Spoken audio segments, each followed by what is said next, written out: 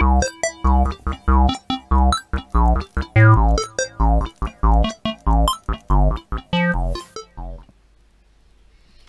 to part 2 of the PyGame Zero game introduction.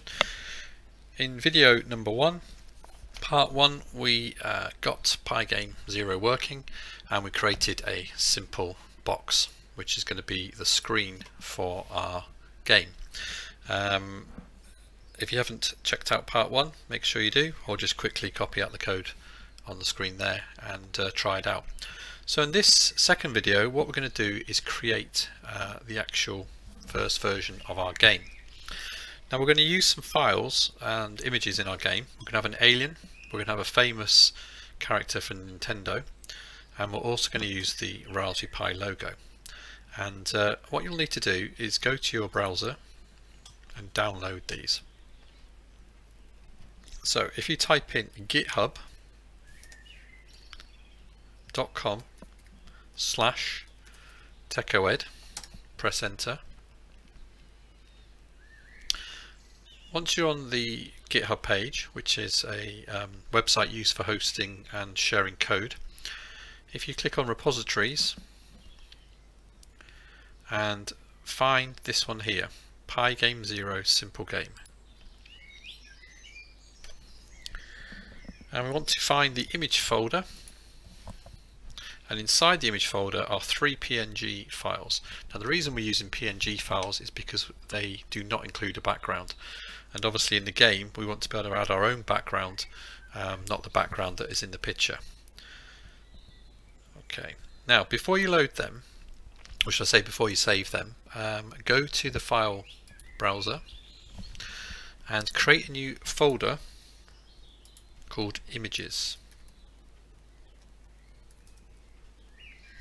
And this is where you're going to store the images for the game, because what happens is PyGame Zero, if you use any images, looks inside the folder called images and runs or picks them up from there.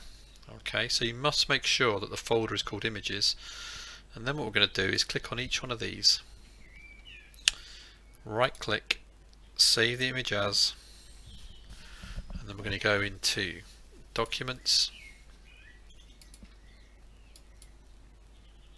or home, sorry, going to go into home, images, which is the folder we just created, click in there and keep the name the same, alien. You can change the names, but you just need to remember to change them in the program code. So for now I would keep the code, sorry, keep the names the same, keep the code the same. Right click, saving the image. This is going to go into the same folder, and the last one is our Pi logo. So right click, save image as, and this again is in that same folder. Right, we can now close that, and if we go back to the image folder here, I've now got my 3 images for my game.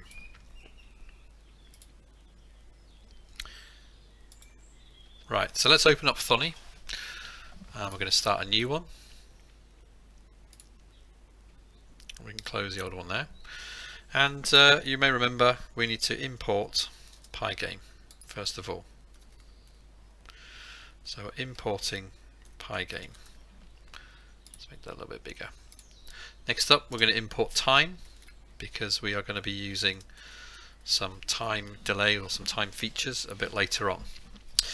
Now the next part is to create a version of the character. Now in my game I'm going to call the character Game Hero. So Game Hero is the name of the character, and then I have to assign it to an actor. So in PyGame we're using actors. In Scratch we use sprites, and in PyGame we use actors. And then I have to tell the program what the name of the file is. So Embros, if you remember in our image folder, Embros is our Luigi.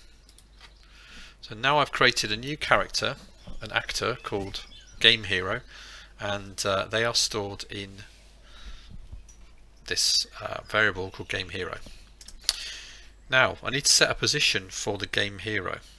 So this is very simple. Game Hero dot pos, short for position, equals, and now I need to tell it where to store or where to place the character.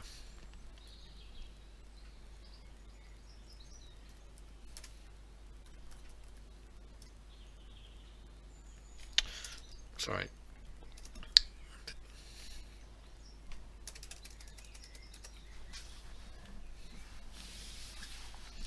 Next up, I need to place or tell the position for the actor to appear in the game.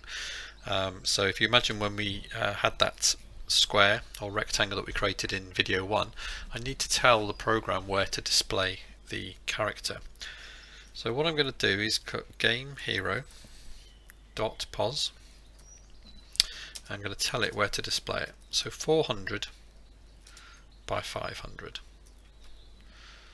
Okay, so you imagine this is 0, 0, so 400, 500 will be somewhere over here. Next up, I need to define the width and the height of the game. So width is going to be 1000, and height. Now the height of the screen is going to be the total height of the game character, and then 500 above that. So if I open up Mario, so here's Mario. No, it's not Luigi. Here's Luigi. Okay, so that's the height there. So this is going to be the height of the gameplay of the character, Game Hero, and then 500 above that, and that is where the top of the window is going to be. And to do this, I'm going to type Game Hero in lowercase dot height, and then plus 500. So I'm creating a screen for my game. The width's going to be 1000, a bit like this screen here. Okay, and then the player or the game hero is going to be displayed, and the height of the screen is going to be 500 above it. That ensures that you get a nice size that fits the game player. Obviously if you use a different picture, it's still going to fit in because you've always set it to be 500 pixels above the top of the image. Next then, we need to add our game character. So similar to video number 1, we are going to use a definition, and we're going to write def draw,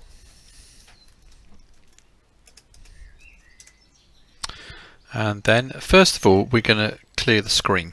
And the reason for doing this is because when you create your character on the screen, when the program draws it on the screen, if you draw it here and then the character moves, it's going to be there, and if we move the character again, it's going to be there as well. So we'll have 3 versions of the character. So we want to clear the screen each time we draw, which gives the illusion of the character moving. So screen.clear, and then we need to simply draw the character, and the character is called Game Hero. So we type game.hero, and then we need to draw it. So dot draw, open bracket, close bracket. Right, let's save the game. Okay, and call it whatever you want to. Mine's still called simple game, and then press run. Name game is not defined. Oh, so it's game underscore. So game underscore hero, game underscore hero. Well done if you spotted that. Run it, and here we go. So 400 by 500 is the 1000 is the width, which we've got there. We've then got the game character is 500 there. We then draw the little Luigi and 500 above. So just to show you how that works, if I change that to 100 and we'll run that, you can see obviously it's too small this time, doesn't fit. Okay, So you might have to play around with these sizes if you decide to use a different character. But if you're using the ones that I have you've downloaded and I've uploaded to GitHub, then you'll be absolutely fine. Okay, so we've got our character. In part 3 of the video we will add the functions to enable the character to move and for you to be able to click the character.